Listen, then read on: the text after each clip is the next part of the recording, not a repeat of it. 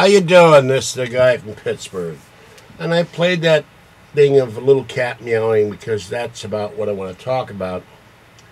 And before I do that, I want to show something now. Little Chris has been complaining, and other people. I've got all these books on my shelf. I've read most of them. This is one I've had for about 3 years.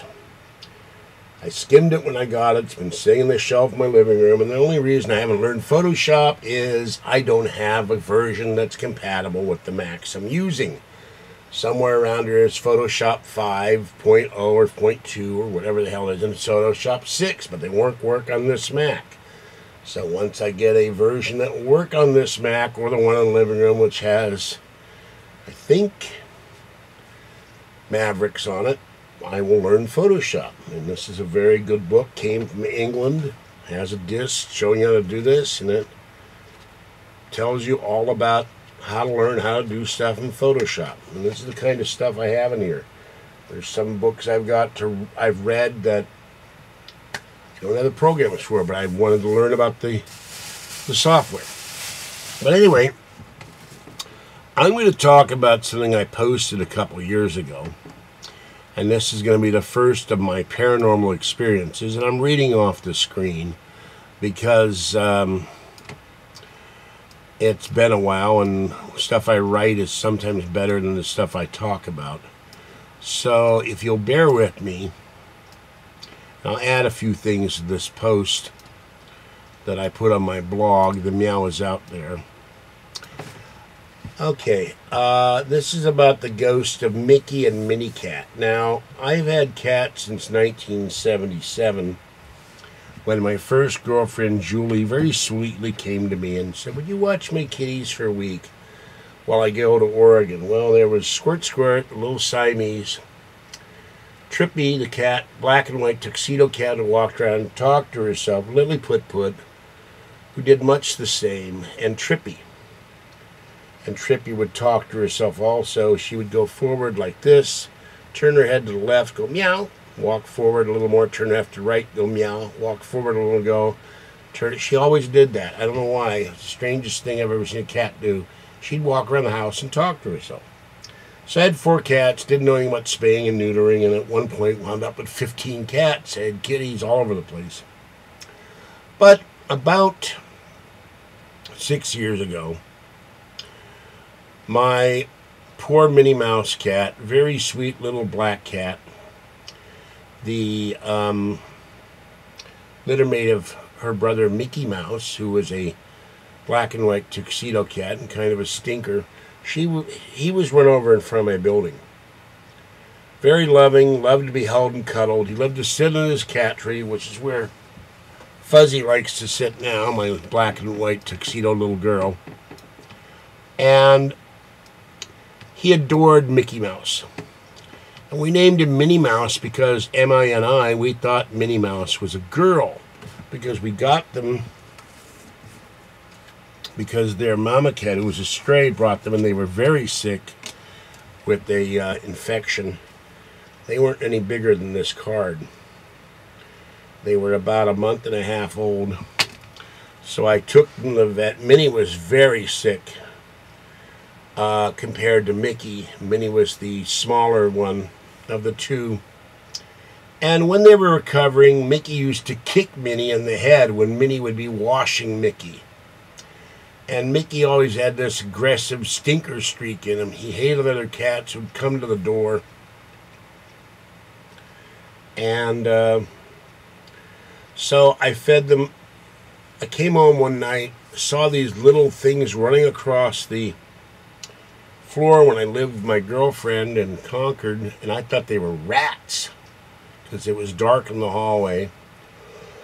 And they were little kittens. They fit in my hand, and I gave them antibiotics and KMR, and Minnie would be washing Mickey, and Mickey would kick Minnie in the head and start fighting with him and wrestling with him.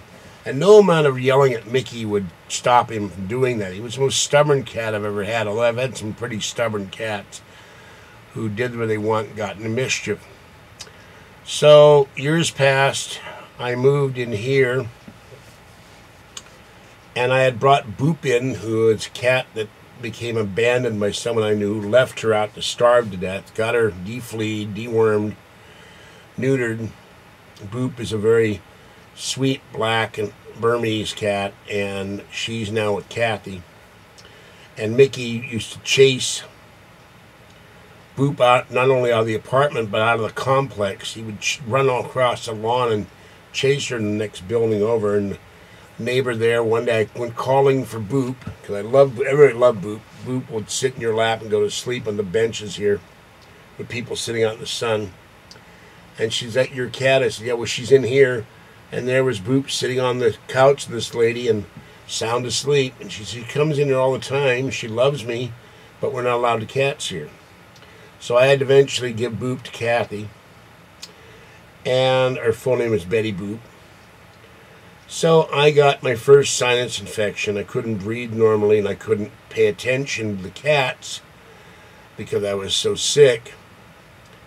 And one day, Fluffy the cat came into my apartment. And you've seen Fluffy. He's a long-haired black and white cat. And ate some food and adopted me. And for a long time, the three cats lived happily.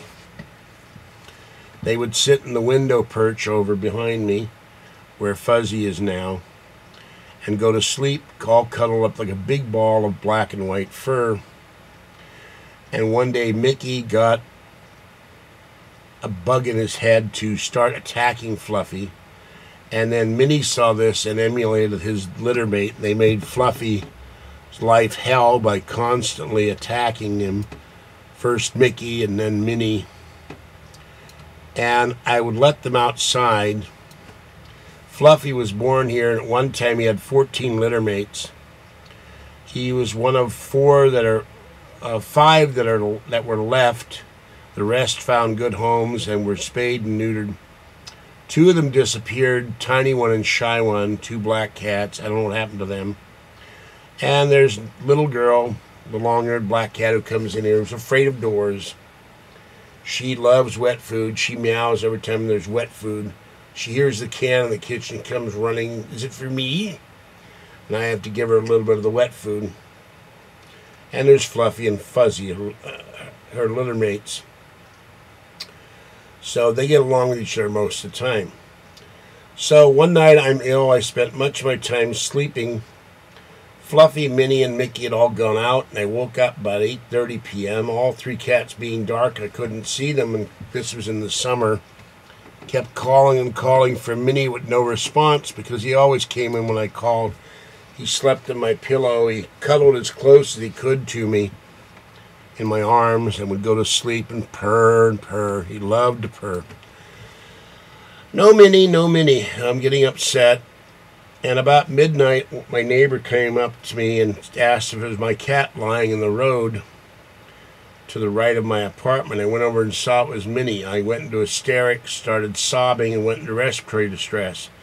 I couldn't breathe, called my girlfriend over, and she called the ambulance. I couldn't get air in my lungs. I was crying so hard I started choking. So she took me in the emergency room.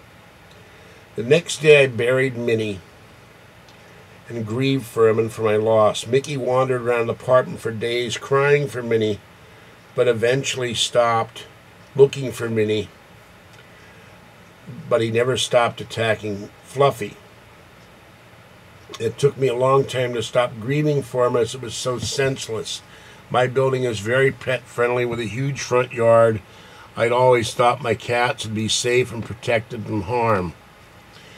And I figure somebody or something chased Minnie into the street, because normally I would do everything I could to keep them out of the street. I live on a street where these people come down from the bars down the street, and they tear up the street like a bat out of hell, and we have a playground for the local Catholic school next door, and I'm always concerned that one of those kids is going to get hit. So I talk to Minnie and Mickey now and tell them I love them and I miss them and I will be with them one day, and all my other cats that are gone.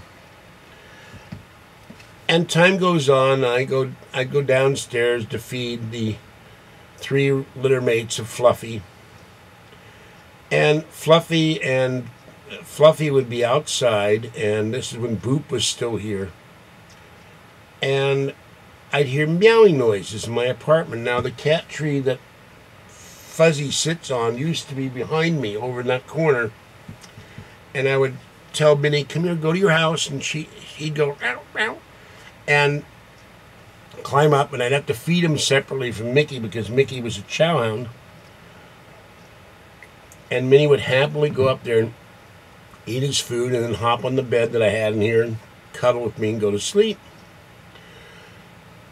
And Minnie loved his cat tree. And there would be no cats in the apartment. And I kept hearing meowing. And it was coming from the cat tree area and from the window area where I have two of those things you put in the window. They've got a U-shaped thing. And the cats love to sleep on that. Well, Mickey used to sleep on my pillow above my head, and Minnie, and we'd sleep under the desk where my computer was in the living room and sleep on my feet. He was very attached to me. Knew he was the number one cat in the apartment, would attack any cat who'd come in, including poor Fluffy.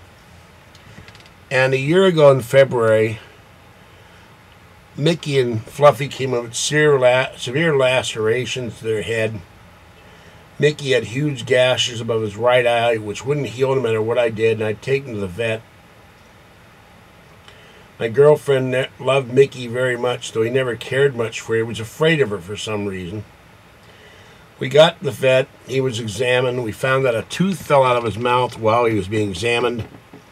He has massive cancerous tumors all through his head and mouth. And I didn't have the money to take care of him then. I took him home. Later that month, I went to a different vet. She examined him and said he was in horrible pain with no chance of recovery, and I had to put him to sleep. I was so upset over it, I failed to take him home with me so he could be buried next to Minnie. I'd had him 10 years and felt terribly guilty over the fact that I thought I'd killed my kitty. I've had 2 other cats die of cancer on their own, but never had to put one to sleep before. And I was breaking down and crying uncontrollably after he died and after Minnie died. Partly because he'd been in my arms before he got put down and kept looking at me as if to ask, when are we going home? And he kept meowing at me and I would start sobbing. So a few weeks passed. I suddenly started seeing black shadow shapes of cats running in the kitchen, the hallway to the bedroom, and the living room.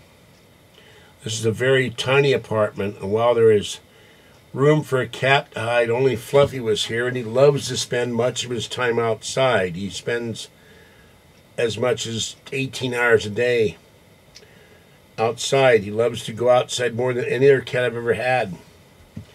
Then I started hearing multiple meows in several places, and then the feelings of cat-furred bodies rubbing against me while I was on my computer or watching television on my chair.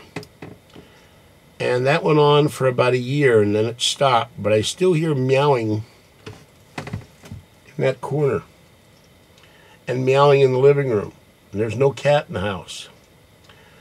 And I'm still seeing from time to time shadow cats running around, meowing and having cat fur rub against me. And I think that both my cats are trying to tell me not to grieve. They're happy. But it still isn't easy for me. There are times where I've cried thinking about them. And I'm firmly convinced, for a lot of reasons, that people and animals remain after death and come back. And I've seen it several times, and I've been pronounced dead twice and died a third time through an accidental electrocution and came back. So I know there's something beyond death. And that's not doing these videos for eternity. So I miss them very much. I tell them I love them and all my other kitties. And I will be with them one day. And it will be a better place. And I believe it. So that's the story of Mickey and Minnie. And Fluffy is not as cuddly as they were. She loves to be petted. She doesn't like to be held in my arms on the couch. She's frightened of the couch. And she loves to be petted on the little cat perch. She flops and starts kneading. And she occasionally wants to sleep in the flannel blanket that Mickey was wrapped in before he died. And there's times where Fuzzy and Fluffy and Little Girl all want to sleep in the blanket at once. So I keep the blanket for that reason. Okay, I'm going to do another video in a minute. My voice is still kind of hoarse. I don't know why. I'm taking all the medication, but I'm having trouble my throat being sore. So this is the guy from Pittsburgh. Hello, Justin. Hello, Area 51 drone. Hello, Little Chris. And hello, Bell Gabbers. And I hope you enjoyed this. And free art bell. And please donate to my PayPal account so I can do more videos. And I really don't care what the people who say I want people to pay for my stuff. It costs me money to do this. It costs me money to have the net, buy shirts. And I'd like to get a mixer board and some other things so I can do remotes and get out of this apartment from behind this very cramped chair and table thing. So go to http // the guy from Pittsburgh at Bordeaux.com, and if you choose, donate. I'm not the only one on the net that asks for donations, and I don't think it's right for me to be singled out. But that's neither here nor there. Okay, free art bell. Chris's is coming in a couple of days, and I hope you're enjoying yourself wherever you are, and are being safe and warm. Okay, catch you next time. Bye-bye.